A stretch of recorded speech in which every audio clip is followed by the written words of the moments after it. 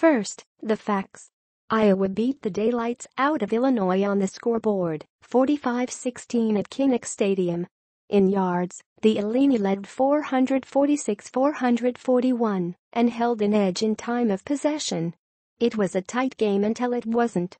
Therein lies the dual perspective from this game. The true believers saw Iowa's second-half performance as a turning point in the right direction that could vault the Hawkeyes back into Big Ten West Division competition. The doubters will consider the opponent and the yardage allowed and think of Iowa as posers. I'm in the middle on this one. 6 weeks into this crazy, mixed-up college football season, the Iowa football team is like JELL-O just poured into a glass bowl. It's headed to the refrigerator for a week, and then we'll see in what shape it's molded the rest of the way. Right now we're 4-2, halfway through the season, a 6-game stretch left, Iowa linebacker Ben Niemann said. We just have to keep getting better and improve in practice and really recover this week, and then mentally just improve. The second half against Illinois, I think we took a step forward and played well, really in all 3 phases, and that's something to be excited about. We're definitely not where we want to be yet, but we're on the right track. In uninspiring fashion, Iowa led 17-13 at halftime. Hawkeyes running back Ivory Kelly-Martin coughed up a fumble inside Illinois' 10-yard line, and quarterback Nate Stanley was intercepted for the second time this season. Illinois completed a pass for 40 yards and had a 58-yard rush. If it wasn't for a successful fake punt, the Hawkeyes would have trailed. Considering Illinois was one of the nation's worst in total offense and total defense, it was the type of first-half effort that led many to question about the team's direction this season.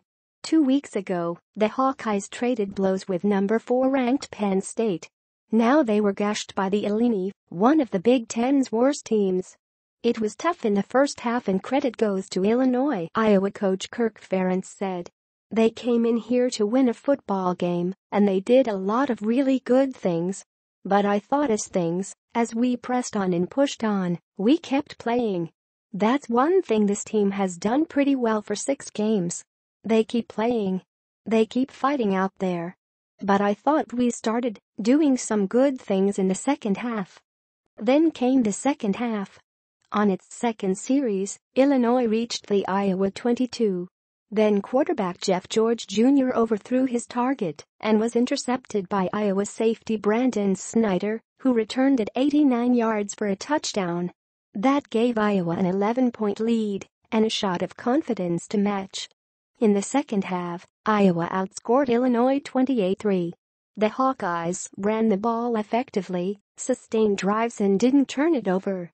Counting Snyder's pick 6, Iowa turned 2 turnovers into touchdowns. There also were a pair of methodical, yet important scoring drives. The second half pounding was expected. Iowa is supposed to challenge for the divisional crown.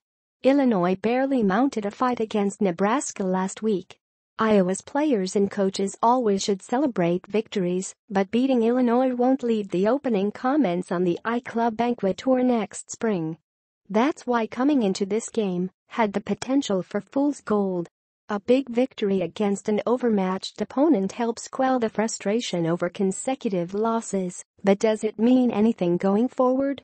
After running for 19 yards against Michigan State, will the 191 rushing yards against Illinois help Iowa develop a rhythm when it plays Northwestern and Minnesota in consecutive weeks? What about Ohio State and Wisconsin in early November?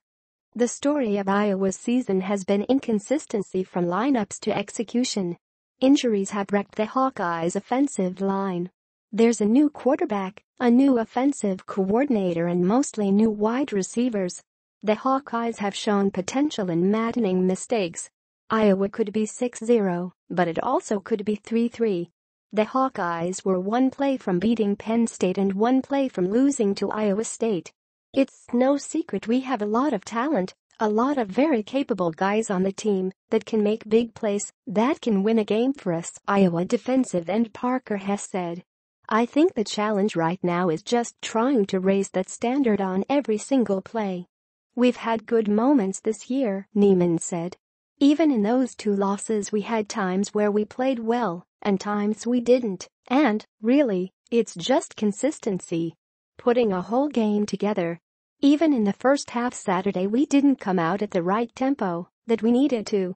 We let them hang around and really just trying to put together full games, being consistent, but right now you're not necessarily going the best you are. You want to be your best later on in the season. So we've just got to continue to grow and get better. The remainder of the season has yet to form into something positive or negative. There's potential for both. The upcoming bye week helps with those assessments. If Iowa improves, it could be a memorable season like a handful of others. If not, it's on the cold-a-shoulder scrap heap.